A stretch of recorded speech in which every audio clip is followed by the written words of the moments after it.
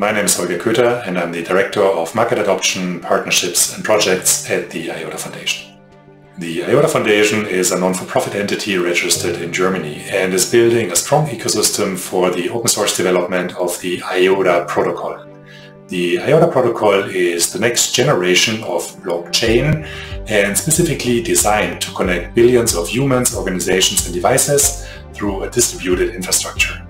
It's not a blockchain, but it mitigates the drawbacks of traditional blockchain technology.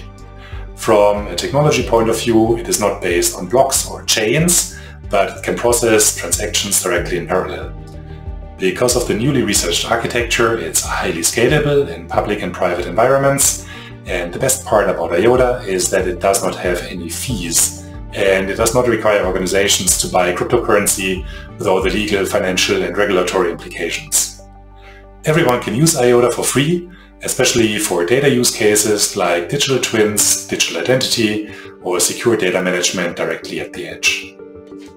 The IOTA Foundation is one of the globally leading research organizations for distributed ledger technology and the only organization with that background in the consortium. So we are incredibly excited to be part of the project to develop the learning material for the upcoming years in Europe.